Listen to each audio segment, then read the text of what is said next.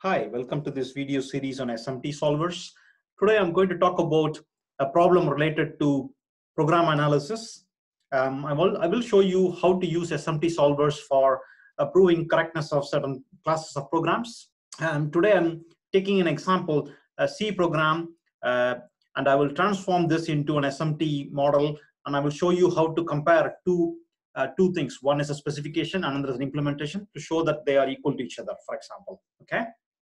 And along those lines, I will show you some examples. So this particular example that you are seeing currently is from a textbook written by authors from Carnegie Mellon. That book has nothing to do with the SMT solving in general.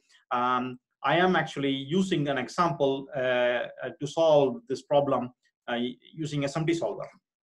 So let's get into the problem. Okay. The problem is this. They say, in the following code, we have omitted the definitions of constants m and n.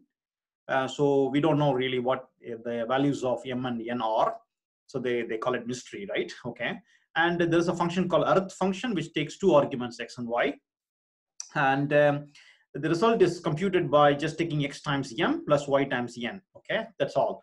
And the result is returned to the caller. So they compile this code for particular values of m and n. They don't tell us exactly what the values of m and n are. Okay.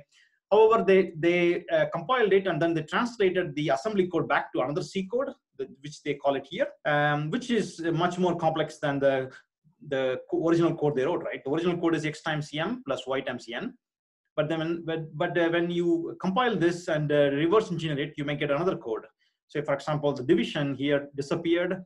Multiplication is also disappearing here, right? It is replaced by left shift operators and right shift operators. Okay.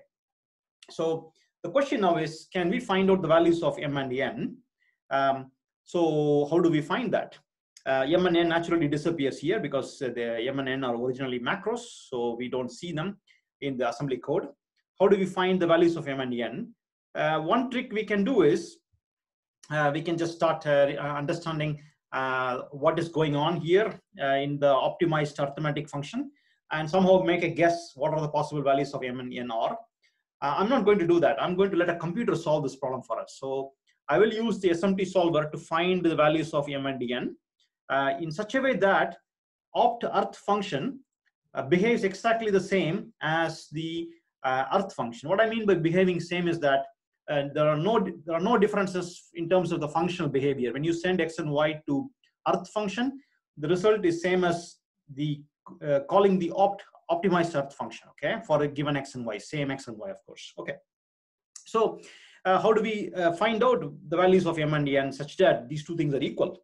All right, so we can try model this problem in SMT solver. By the way, you notice that there's an if statement. That's something new. It's not a straight line code. Okay, so I'm going to show you how we can directly translate this into SMT model and then find the values of m and n. Okay, I'm aware that there's some tools like CLI can do that, but I'm going to directly model it in SMT. All right, so let's get straight into the problem now. Problem number 243. I call it to match the practice problem number. So here is the goal, right? The goal is to find m and n so that our arithmetic version is same as the optimized arithmetic version. Okay, so basically I have one algorithm here and then I have another algorithm here. What I'm going to ask the theorem prover, in this case is SMT solver, is to find the values m and n, right, such that arithmetic of x, y, mn is same as optimized arithmetic of x and y. For all possible values of x and y, it should not be just for one x and y, they are equal, but for all possible values of x and y, these two programs must behave the same. So let it find the m and n for us. Okay, so that's basically it. I created 4 symbolic variables x, y, m and n. I have just chosen bit vectors to be 16. You could have chosen 32, but that bit vector should not be any problem whatsoever in this case. Okay, a bit vector is basically modular arithmetic, right? You have only 32 bits or 16-bit in this case for each variable x and y. The optimized function is basically coming from the problem statement, right? However, what is worth to call is this if statement, which is not part of Python, but part of the Z3 solver. Okay, here is an if statement which says like this: if the value of y is less than 0, increment the value of y by y plus 7, right? Y plus 7 will be transferred to y.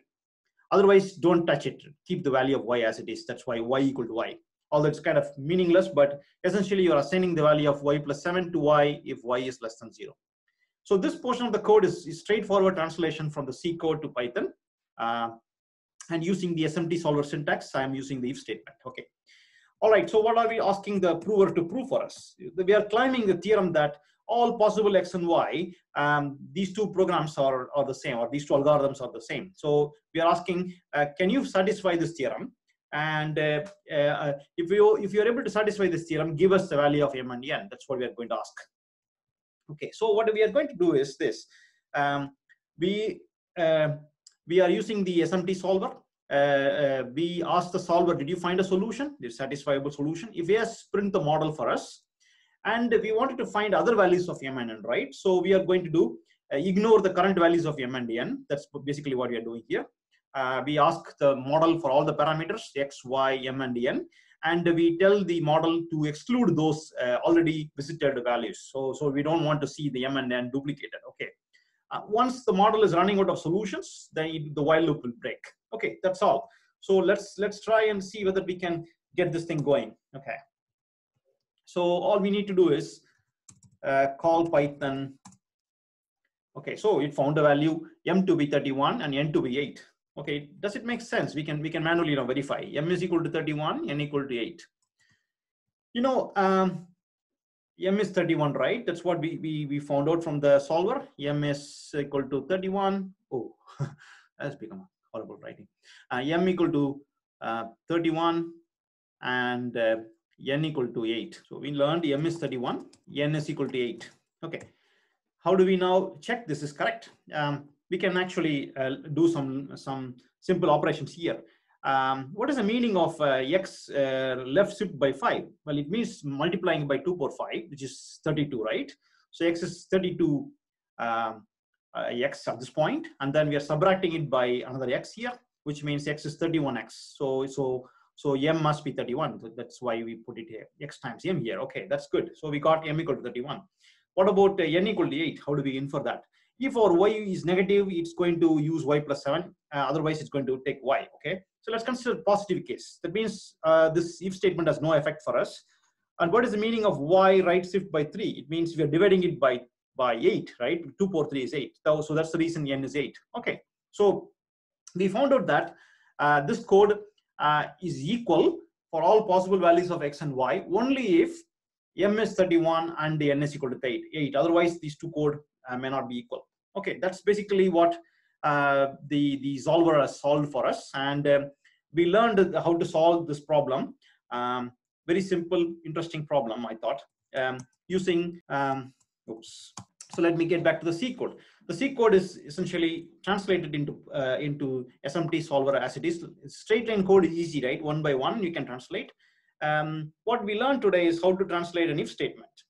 By the way, an if statement can also be modeled in SMT solver by if is considered as a function, and we specified the constraints, and it was able to solve this problem for us. So very nice. We can automatically solve whether two programs are equal. There are some theoretical bounds, of course, but in general, if you have very fine-grained verification tasks like these kinds of low-level programming, you can simply model it in SMT solver and compare whether your algorithm is equal to the specification, okay, or program is equal to specification. Okay, if you want to treat this as a specification and this is an implementation, you can use the SMT solver trick to verify correctness for all possible x and y's or whatever input you have. Okay, thank you very much. That's all.